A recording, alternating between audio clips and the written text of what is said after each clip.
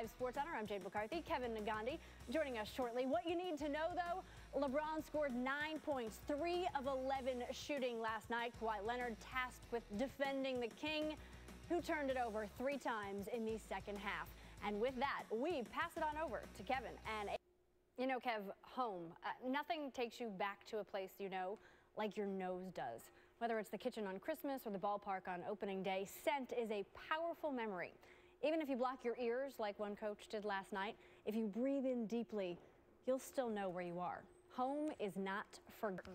NFL insider Field Yates here with us this morning. All right, so how did the league determine Monday night at Ford Field, first off? So there are 2 aspects here. First, there's no games being played on Saturday on a grass field like there are in Pittsburgh, for example, that would impact the playing surface at Ford Field. I think all those reasons contributed to the fact that it's now going to be at Ford Field, another